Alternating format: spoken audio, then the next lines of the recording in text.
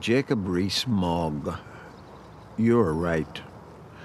You don't need to visit the north of Ireland to understand the border. You need to have lived here.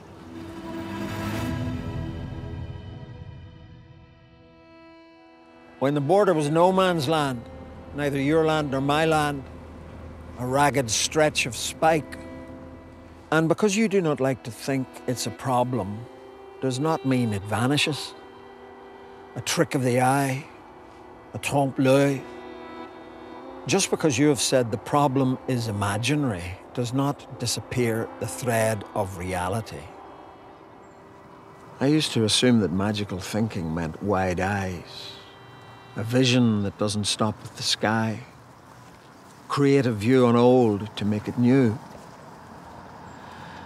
But now, sure, someone from the EU accused Westminster of magical thinking. No assumptions anymore about what magic is. There's a lot of chat about imagination when people talk of the border. The Irish one, you know, between the northern part and the southern part, and what keeps them apart. Stone or moss, hard or soft.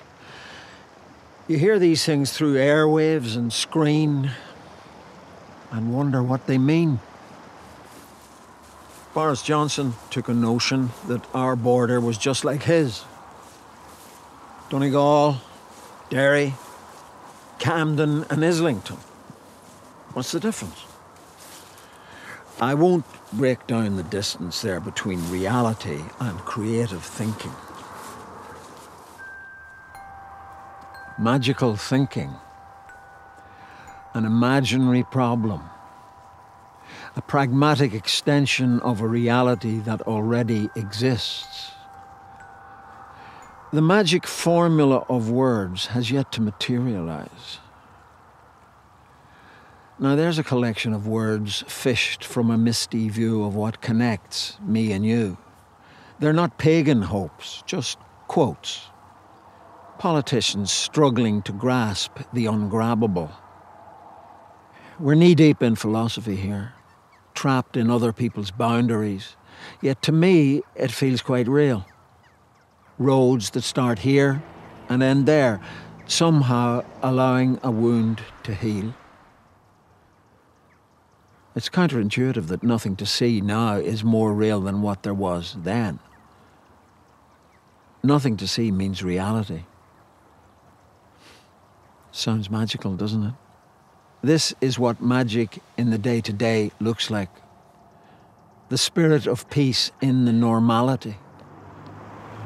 Nothing outward as such, no extra levity, just a gentleness in the mundanity.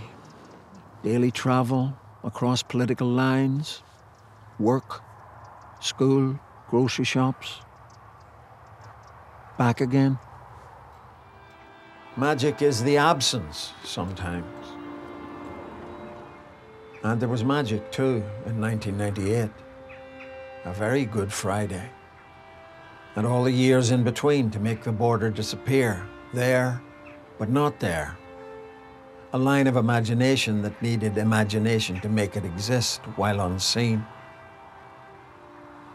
And war, that vulture who makes human lives carrion, tears the beauty of identity to pieces, feasts on death, cares not about any cause. It shrieked and screamed as its roosting places were turned into wider spaces. Nobody ever thought that dismantling the barricades like a jigsaw bit by bit was a temporary measure. We thought the concrete was broken down, old wood burnt, weapons beat into ploughs. We hoped by digging out old roots, the grass would grow over lines drawn in war rooms. And even though we would all know when we drove from one political sphere to the next, we would know, but the earth would not. And so maybe the steel, tight air around the site of fear and death and human plight would burst, instead allowing a flowing, a growing with time. None of us expected this would be swift, that overnight tensions would lift. No, we're not the types to put faith in magicians, but we'll want to believe in magic. And this was a start. Beginning something. A road with no blocks, clear paths. We didn't think it was illusion. That pieces of the jigsaw falling away before our eyes didn't stop existing after all. Instead, packed away in boxes, labelled and ordered for use at a future time. Ready for reconstruction down the line. Were the decisions on that day sacred for both sides of the divide? Or just things that made the process move ahead for then? Apparently, there hasn't been a hard border here since 1923.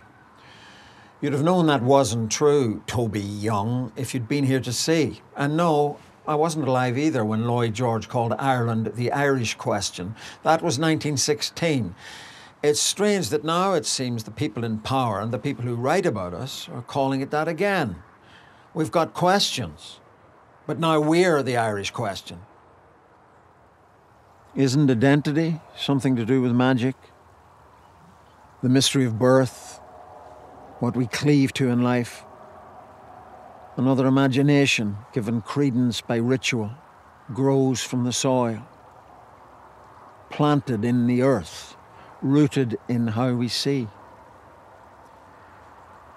Where are the stereotypes here when some of us have Irish passports?